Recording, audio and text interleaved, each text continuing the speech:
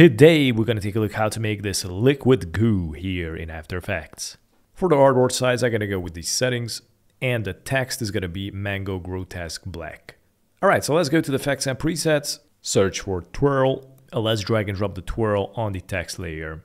And here I can increase the twirl radius, for example, on 50, and I can activate the stopwatch at the angle.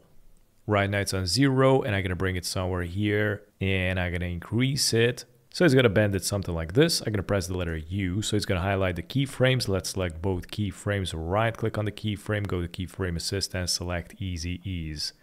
And I'm going to bring this keyframe all the way out, so it's going to start twirling really slowly, like so. Now let's go to effects and presets, search for CC smear. Drag and drop the CC smear under the twirl. And as you can see, we got two dots here which are going to distort the text. So what I'm going to do is bring these dots in order to form a droplet or a melt effect. And you also can bring the top dot and make it more skinnier or thicker, like so. So here what you need to do is just duplicate the CC smear. I'm going to press Ctrl D, and I'm going to go back to the dots, and we're going to need to multiply these droplets. Press Ctrl D again and repeat it again until you're going to fill up the whole text and it's going to melt all the text together. Alright, so I'm just going to animate these 4 droplets, and let's go and bring this to the very beginning. Now I'm going to go up to the CC smear first, the very first CC smear. Let's go and activate the reach stopwatch. And right now, as you can see, it's on 100, and I'm going to decrease it, and as you can see, the melting is going back. So I'm going to bring it down to 0, and I'm going to push it to the second. And let's go back to the reach, and let's go and increase the reach. So it's going to start animating the droplet, increase more until the droplet is going to fall off, and it's going to go back to normal. So if I bring this back, you can see, and hit play, it is going to animate it. So basically you're going to need to animate them one by one. So I'm going to go, for example, to the CC smear number 2. Let's go and activate the reach stopwatch, decrease it to 0.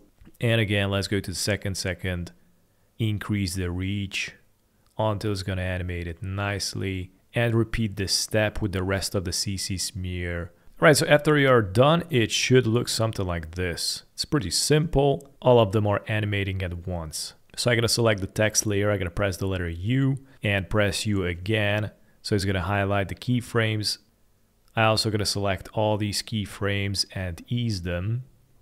And from here, we're going to need to loop these droplets. And for that, we're going to go here to the first CC smear, press and hold Alt, and click on the stopwatch. So it's going to activate the expressions and type in loop out. Enter and click somewhere here to deselect.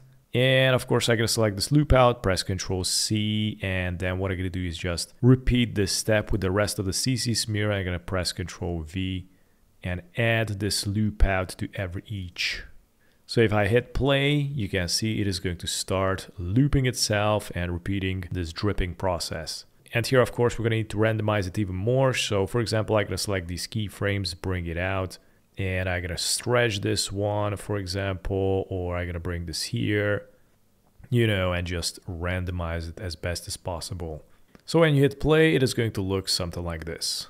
You also can add some effects. Right click here, go to new, select adjustment layer. Let's go to effects and presets, search for bevel alpha.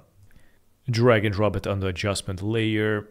I'm going to increase the edge thickness to 20, light angle 40, search for Gaussian blur, and drag it under the bevel. I'm going to go with the default settings. Let's go to effects, search for simple choker.